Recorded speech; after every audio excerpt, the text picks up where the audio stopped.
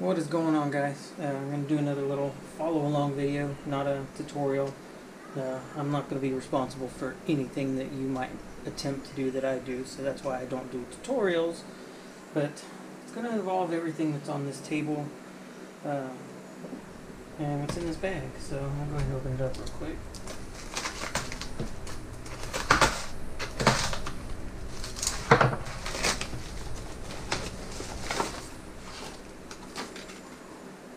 Right there. Got me a new Olight, the new one, the Mini 2. So I'm going to be taking this, installing it on this, and making me a holster for it that allows it to be a light bearing holster. So that way I have it to run around the woods at night chasing pigs, or if I'm going to be going out and I know I'm going to be out at night, I'll be able to put that holster on and take it with me. But mainly it's for hunting, because it's not easy just putting a light on this thing every time I want to use it. If I make me a holster that has the light built into it, that solves all my problems. So I'm going to go ahead and get the rest of this stuff out, start blocking off everything I don't want to interfere on the holster, and we'll start the process and start heating this stuff up, pressing it, and hopefully I finish today. If not, I'll finish it tomorrow. We'll just have to see how it goes. But thanks for watching, and here's the follow-along. So in my package I get a nice little patch. I'll be sticking that on my day bag. I've got one empty magazine, one empty gun for all you safety Nazis out there. And for those purposes, I keep the magazine in it just so that way if by any chance the heat affects the polymer frame, the magazine will be in there to help keep the shape of it, so I don't have any issues. Worst case, if it does get messed up, I just order me a new grip module. So go ahead and open this. Nice packaging.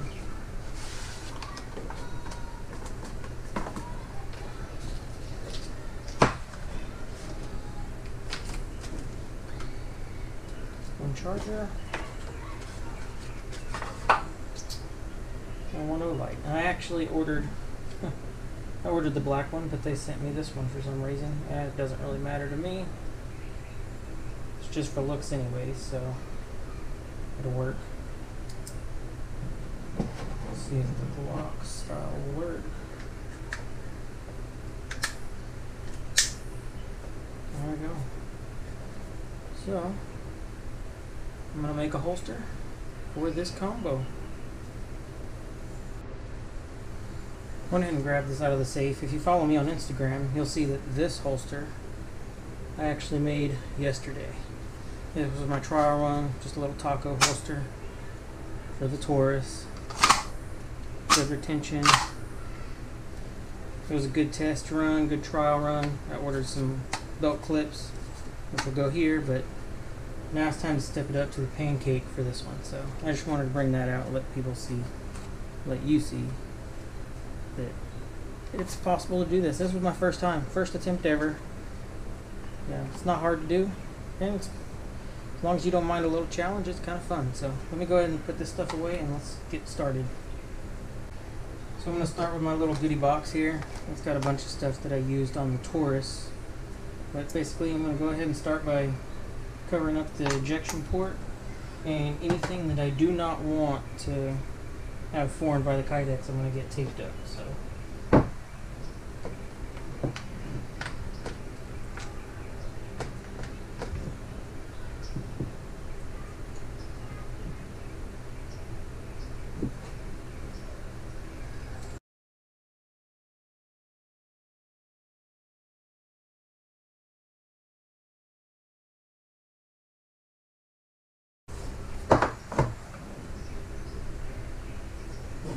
I'm going to go ahead and finish taping up a lot of this, and I'll come back to you when I'm done.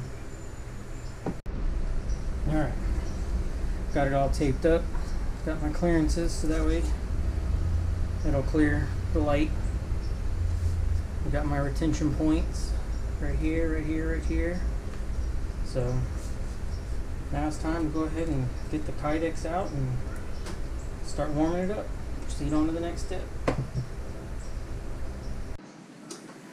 You want to bring your Kydex up to about 320 degrees. And that's about the ideal temperature for it. At least for the ones I'm working with.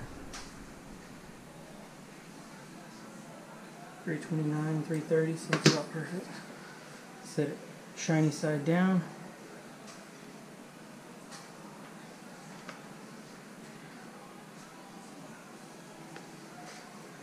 Real quick.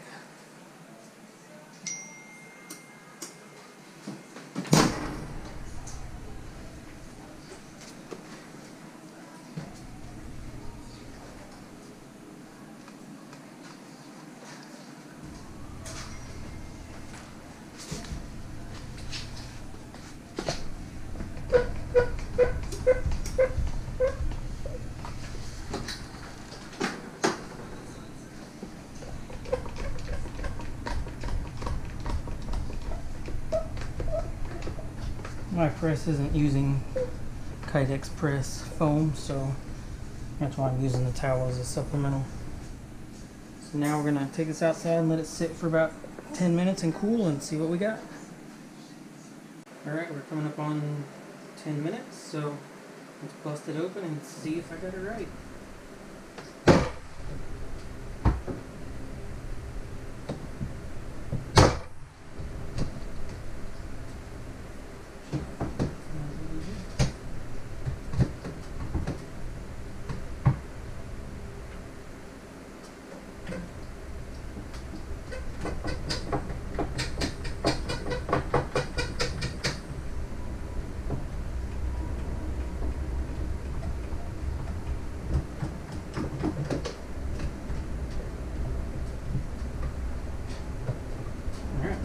Moment of truth.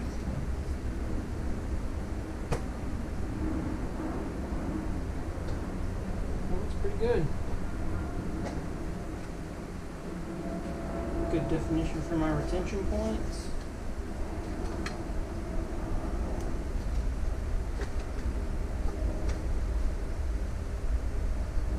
Got plenty of room to trim. Just trim off a little bit on the edge and then trim some rivets, and it's good. So go ahead and let it cool down for just a few minutes with the fan blowing on it, and then we'll take it apart and see what it looks like. Alright, kind of got some rough marks where I want to make some cuts, so I'm going to start by separating the Kydex. And pulling the gun out. As you can see, got my good retention points right in here. I can always heat relief these a little bit later with the heat gun, but this will work for now. I'll go ahead and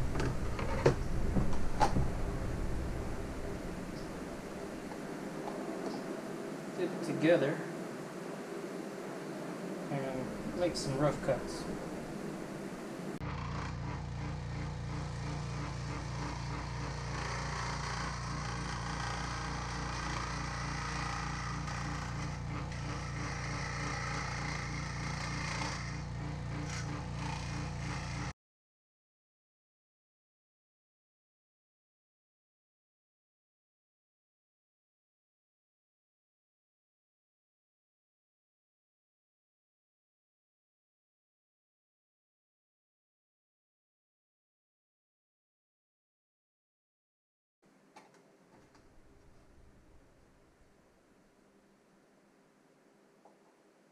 Alright, I put a rough sand down, got all my edges squared up